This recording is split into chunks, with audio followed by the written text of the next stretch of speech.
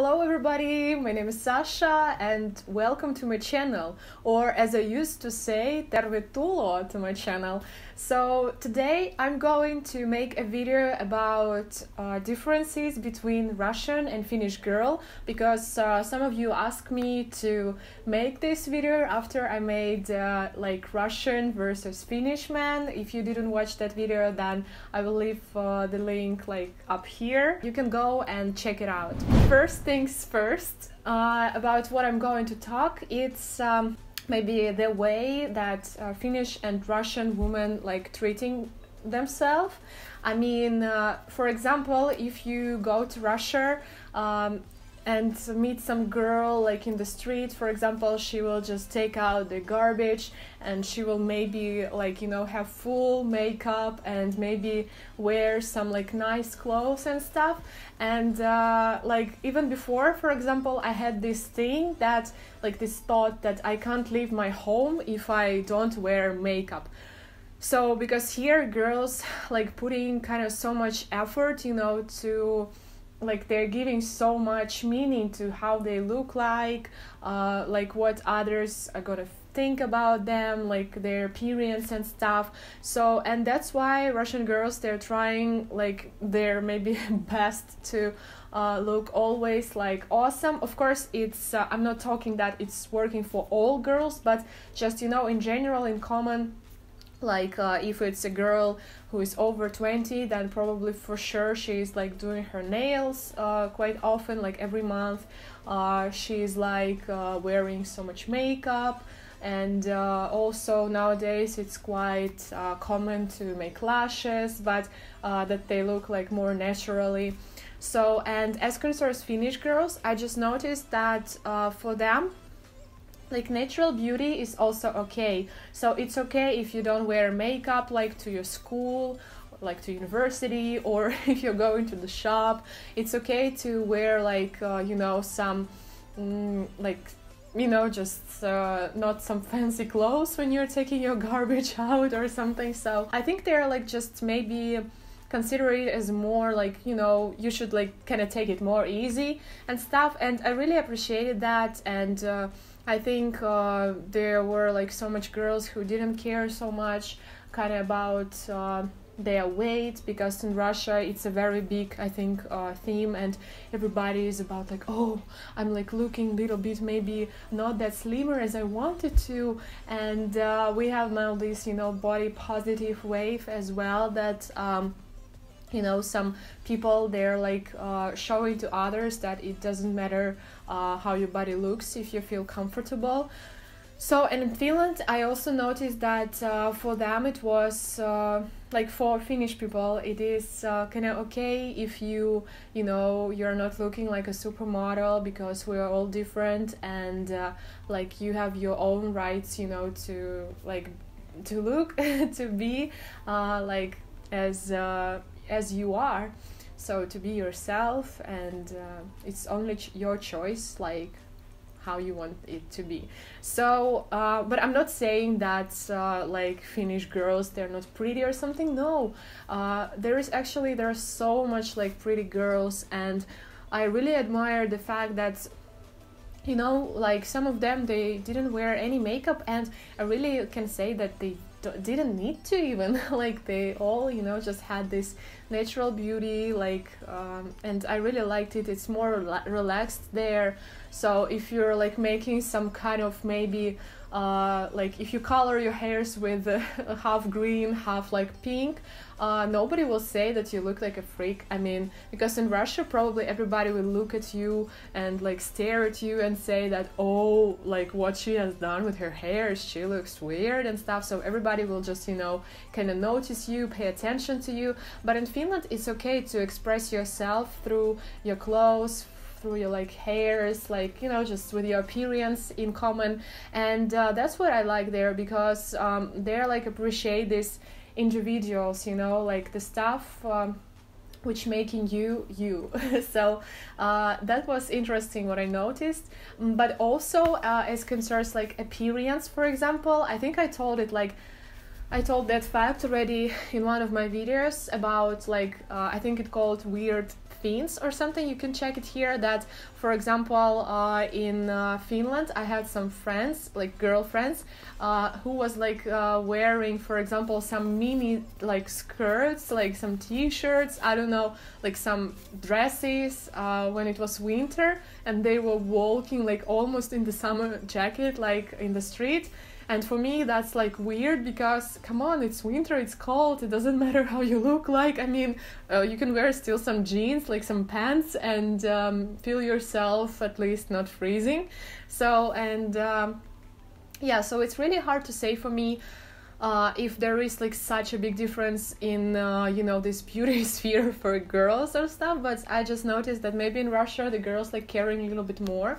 And also I noticed that in Finland, girls also doing these lashes, and they really have like so big fashion to have like as much as like lashes as you can, so that it doesn't look like kind of, you know, natural anymore. I mean, I have now also like lashes, like it's kind of fake one or something, which is like permanent, so you can walk like for 1 month with them, and then they're just falling down and you're making the new one. So, but in Finland, they're making it like so, yeah, maybe fluffy. They're making their lashes look so fluffy or volume, so they have like so much. Maybe I will put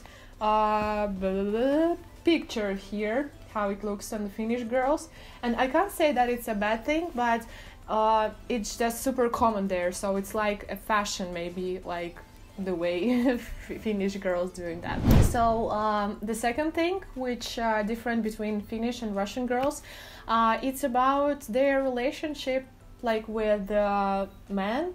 For example, if you want to get, you know, into a relationship like in Russia with some girl, the man needs to be like to act, you know, active. So he needs to initiate the dialogue. He needs to invite you to like some restaurants, I don't know, to go out and something. And in Finland, it's more common that girl actually inviting like some guy like to go out, to have a coffee and stuff, because I think Finnish people, they have this thing that they're caring so much that somebody will not, for example, that a girl would not get insulted by the guy's action. That kind of is sexual harassment or something. So, and that's why I think that the girls are taking these like movements, these steps. Of course, a guy also can do that sometime, but I just noticed that like girls usually more active in Finland, and they are that like initiators, like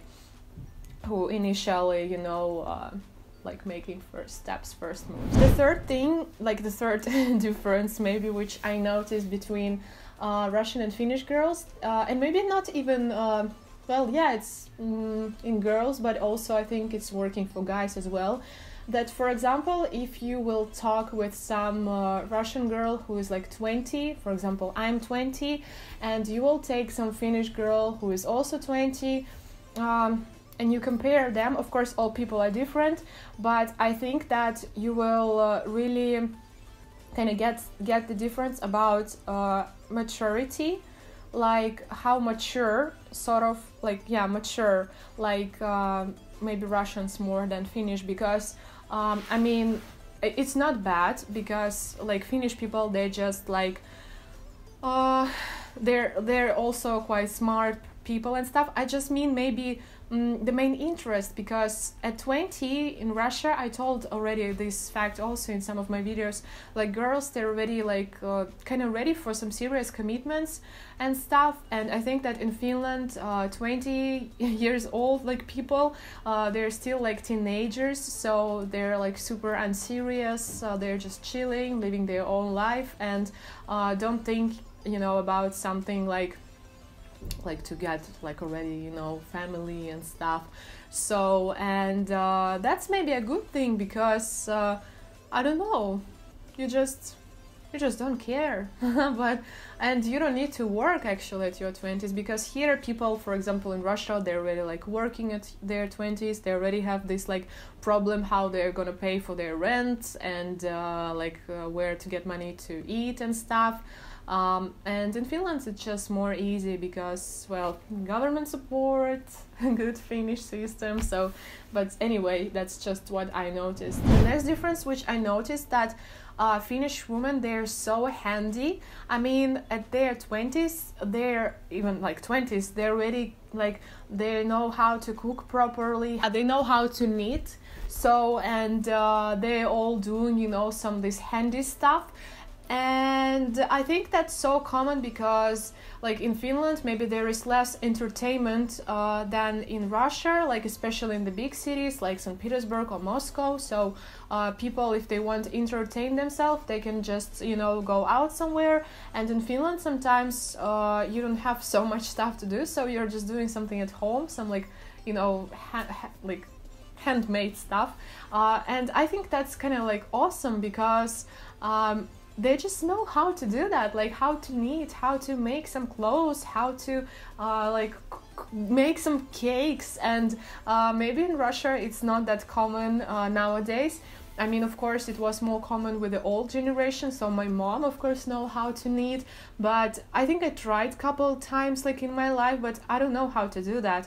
Actually, honestly, I can even say that I'm still not like doing my best at repairing some stuff. I mean, with needle I can do that, but I think that if you will compare my skills and the Finnish people's skills, like Finnish girls, they will do it like way much better. So that's maybe the thing. And also the difference like out of it, that I believe that not only Finnish girls but like just Finns in common, that they're having so much strong knowledges about their profession like they're doing, because when they have free time, they're just, you know, they're making some videos. If it's like some, you know, media students, they're like trying to improve their knowledges, their skills, because as I said, they have less entertainment, so they need kind of entertain themselves. And that's why that's awesome. I mean, if you take, for example, some student from the 4th grade and some like in Russia, and some student from the 1st grade in Finland, probably they will be in the same level, like, you know, of their skills and knowledges. Of course, maybe not always, but most of the time. So that's what I admire, and that's why I believe that it's cool. Like, I mean, it's not only about educational system, but also about how people spending their time there. But yeah, I started to talk about like difference between Finnish and Russian girls, and maybe the main difference that Finnish, well, I think it's also connecting with like this, you know, growing up, like this mature stuff, that Finnish girls at their 20s and Russian girls at their 20s, they're acting a little bit different in relationships.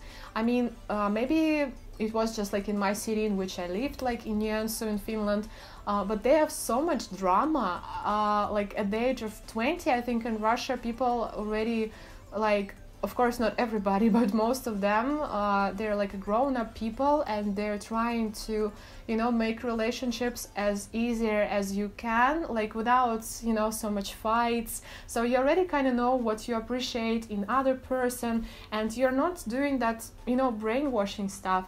And in Finland, I just noticed that there's so much drama going on, maybe for the same reason that sometimes you have nothing to do and you're analyzing so much, like, you know, just like some really unnecessary stuff, and that's why it can cause like of so much fights, and like, you know, this, that you're trying to understand what's wrong with your relationships and everything. So I don't know, maybe I'm wrong. You can like text your thoughts in the comments down below if like what you think about that. Am I right or am I wrong? But that was just like what I noticed, so I don't want to insult anybody. I really was trying to think what can be so different between, you know, Finnish and Russian girls, and maybe I come up with an idea that we actually, in other maybe aspects, we're sort of same. I mean, we have same mindset because it's not that far, so we have same traditions, but whatever. So we have like just same kind of, you know, almost same religion. So, and that's why it's not so much different. I think that it's maybe strictly depends, of course, like in individually, like on some particular person. So, and you can't just judge, you know, oh, they're Finnish or like, oh, they're Russians. Like that's why, you know, it will work that way.